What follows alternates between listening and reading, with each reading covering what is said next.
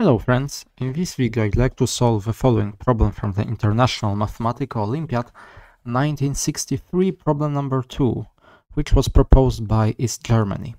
We wish to prove that cosine of pi over 7 minus cosine of 2 pi over 7 plus cosine of 3 pi over 7 equals 1/2.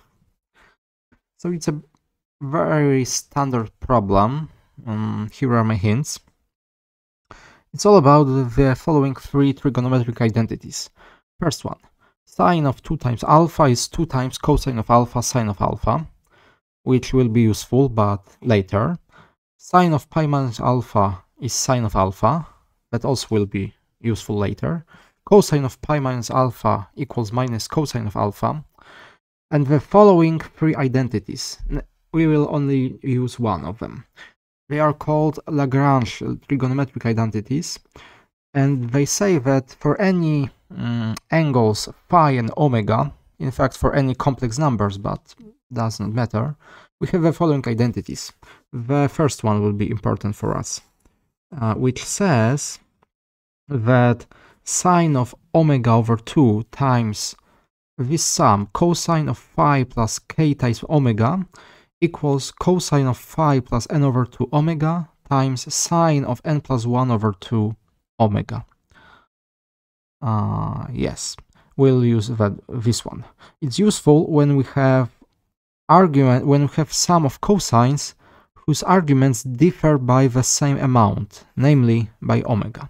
So try to reduce our problem to sum appearing in this identity and use this identity to simplify our problem. So give this problem a try and I will see you in just a minute. Maybe I will use it later, so let's copy it. Alright, so let's start with taking cosine 2 pi over 7. Notice that cosine of 2 pi over 7 is the same as cosine of pi minus 5 pi over 7, which is minus cosine of 5 pi over 7.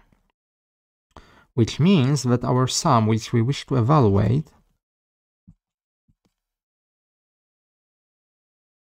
this sum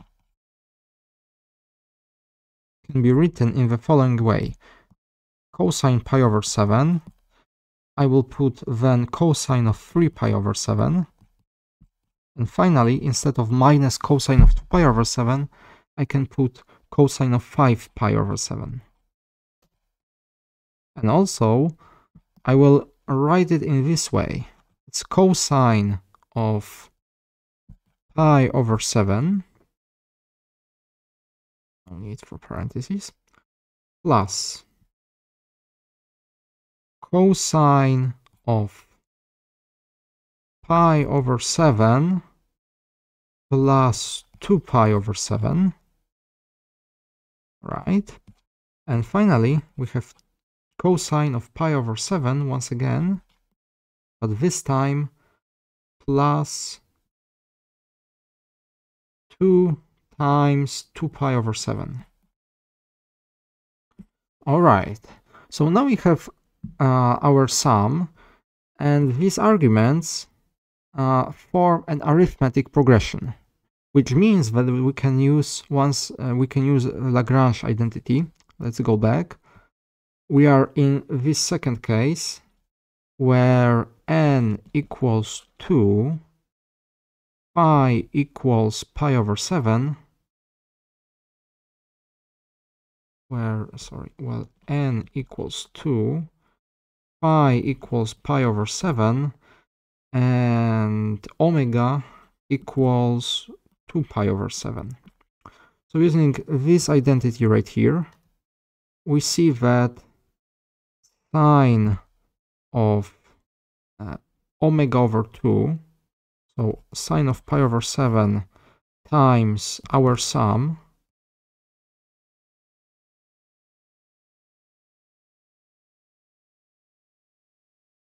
can be replaced by cosine of pi is pi over 7, n over 2, n is 2, so it's 1 over 1 times omega times sine of n plus 1 over 2, n is 2, so we have 2 plus 1 over 2, times omega, omega is 2 pi over 7. And let's expand the right-hand side. On the right-hand side, we have cosine of, let's see, 3 pi over 7 times sine of, once again, 3 pi over 7. Which is a good thing, because now we can do the following trick. I can now multiply by 2 and by 1/2. And now, here we have 2 times cosine of some angle times the sine of the same angle. So it's 1/2 sine of 2 times this angle. Yes, this entire part can be replaced, which is 1/2 times sine of 6 pi over 7. But notice that 6 pi over 7, I can write it as pi minus pi over 7, and sine of pi minus pi over 7 is just sine of pi over 7. And would you look at that? Here we also have sine of pi over 7. Of course, sine of pi over 7 is non-zero, so we can divide by sine of pi over 7, dividing